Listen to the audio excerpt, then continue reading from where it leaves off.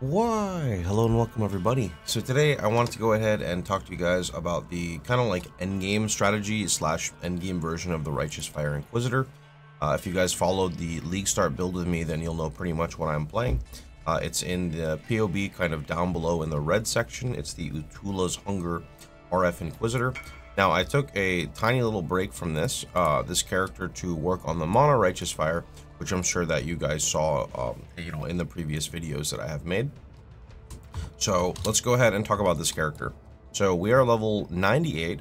I'm actually really liking this character, even though, Life Righteous Fire was nerfed a bit.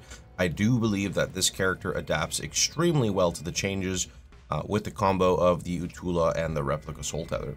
Now, this character is probably rocking about half of the endgame damage in the POB. I think I'm just a little bit over 2 million, which is not really that incredible, but I don't have a +1 on my weapon. I don't have +1 here. My fire trap's only 20 out of 21, so just getting 3 more +1s would shoot fire trap up from base level 20 to 23, and then in my helmet it would be 24. So I'm really happy with that.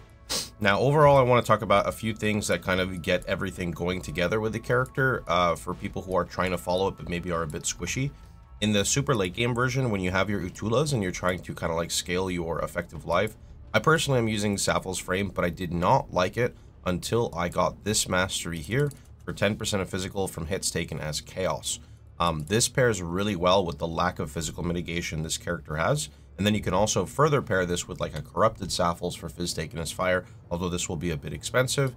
And then I went one step further by going Taste of Hate for 13% physical damage taken as Cold. Again, you don't need any of this stuff to progress. This is mainly because the content I'm running is like really rippy. Furthermore, do not take this mastery unless you are essentially capped Chaos Res, as if you are not, you're just going to make physical damage destroy you even more. I do want to push more into a cluster jewel, so I'm probably going to start working more on clusters.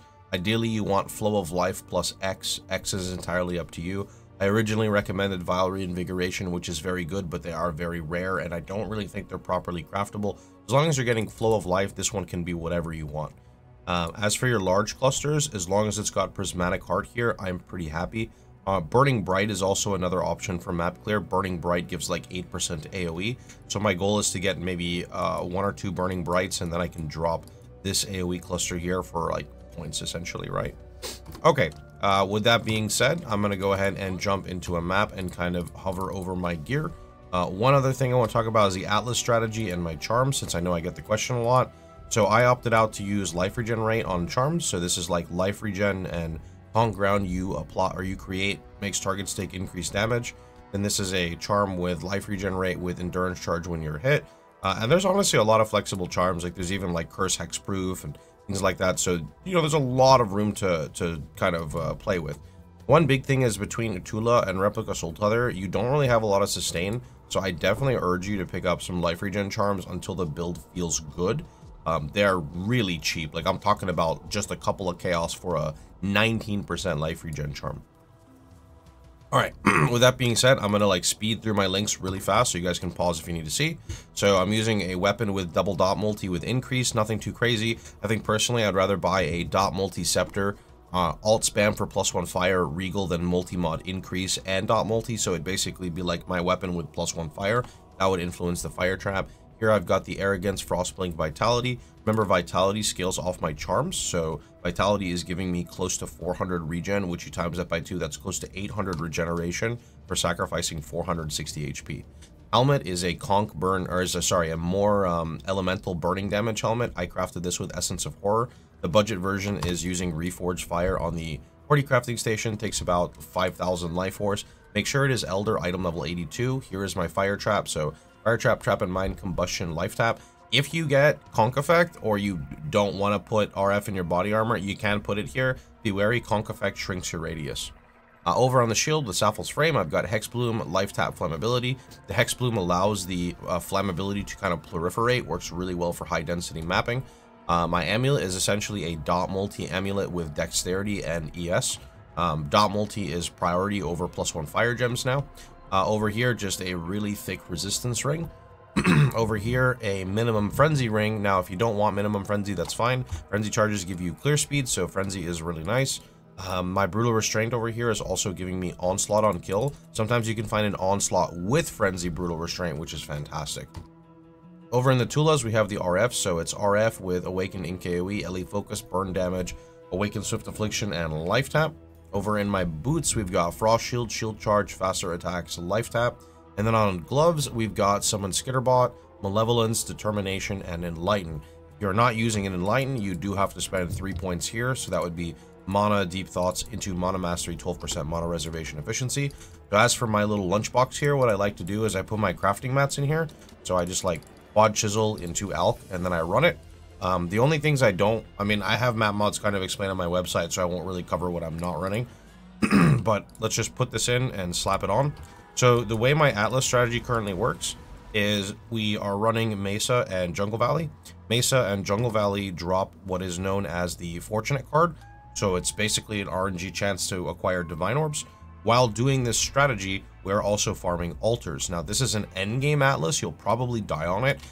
The Mana Righteous Fire character can't handle this Atlas, so yeah, it's a little spooky. So this one runs full map modifier effect for quantity. It also runs Delirium for a quantity bonus. I will be skipping Wildwood for a little bit because it just takes a little bit longer to clear, and sometimes I do make Giga Gargantuan mobs that I just don't have enough single target for. Yeah, that's kind of why I want to scale the single target more on this character.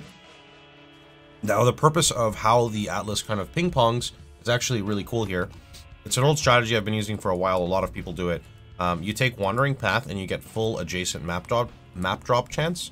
So if I were to type map drop over here, you will see that I have an 84% chance for one monster to drop a connected map. You can boost that number higher until you're kind of sustaining, and then you can lower it a bit. So what that means is adjacent. So if I'm running Mesa, what is adjacent to Mesa? Jungle Valley and Stagnation. So these two would roll that adjacent map until I get one, or 84% chance. It's pretty much like you get one. Now, to make sure that it is always Jungle Valley, we use the next step, which is the blocking method. So we take Shadow Shaping, which says maps found cannot be your favorite. So this strategy here, what we would do is we would block Stagnation, we would block Mud Geyser, and we would block Arid Lake. And by block, I mean favorite. So when you favorite this one, and this one, that eliminates all of them from Jungle Valley and Mesa. So you essentially create like a ping pong. So you are just ping ponging these two maps back and forth. Both of them are tagged as Sunny, which means both of them can also drop the Fortunate card. With that being said, the last thing I would say I do is I farm altars a lot for currency. I call it the Gotcha Atlas because it basically preys on, pulling the big Divine Lottery. As you can see there, the 17 Divine drop. So that's pretty much where a bulk of my currency comes from, but also the Divination cards. I like to farm basic currency Divination cards on my altars, so that allows me to find things like Divine Beauty, the Separate, and then of course the Fortunate drops naturally from the map itself. This is where I've been generating my wealth on my character. I did not actually find, whatchamacallit this go around, Delirium, so we're just going to kind of speed through the map real fast. So there is the Influence proc. Now, if you'll notice, when I curse with Flammability, you'll notice that it spreads. This is the Hex Bloom kind of doing work. So I'll curse here, and you'll see how it kind of like spreads around. Even this pack was cursed, right? One thing to note with this Atlas... Hey, look, Fortunate. One thing to note with this Atlas is that these monsters, the ones that pop up from the green altars, are very, very, very, very, very, very, very rippy if you are not a block build or you're not spell suppression. So thankfully we have a little bit of block from the Sappho's Frame, but it's not really enough to face tank them. So this is why Frostblink is one of my preferred abilities for movement. If I notice that they are like just going crazy shooting me, I will just kind of dodge to the side with Frostblink, or since they are pretty squishy, I will just dodge in front of their face and typically kill them really fast with the RF.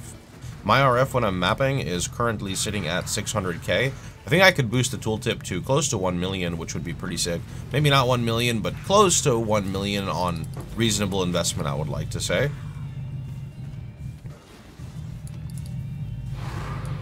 There's the Jungle Valley, which is the return map. Now, I would also like to state that this Atlas kind of is designed to run a lot of maps. It's kind of like what's known as the Alk and Go strat, where you pretty much just Alk the map and you go. Sometimes I chisel, depending on how I feel, if I'm going to be doing Wildwood and Delirium on top of that. But since you have infinite map sustain, quite literally the faster you go, the more currency you're going to make. I'll also state that this is not, you know, the best way to make currency by any means. It's kind of just a way that I enjoy to relax while playing softcore and, you know, kind of stick to what I want to do while still generating wealth. Anyway, that is pretty much about it. I hope you guys had a wonderful time. I hope you guys enjoyed yourselves. If you did, please feel free to like, share, and subscribe. And don't forget to catch me streaming live every day, but Sundays at twitch.tv/Pohx. I do also have an Impossible Escape, which I never figured out how much it costs because I kind of streamer RNG'd and dropped it off my first Maven kill. Let's see, how much does it actually cost? Can I check? Oh, these are like 8 divines. Yeah, don't spend 8 divines on this. This is like not worth it at all. Don't do a chat. In fact, I should probably just sell mine and upgrade the character more. Anyway, see you guys all tomorrow.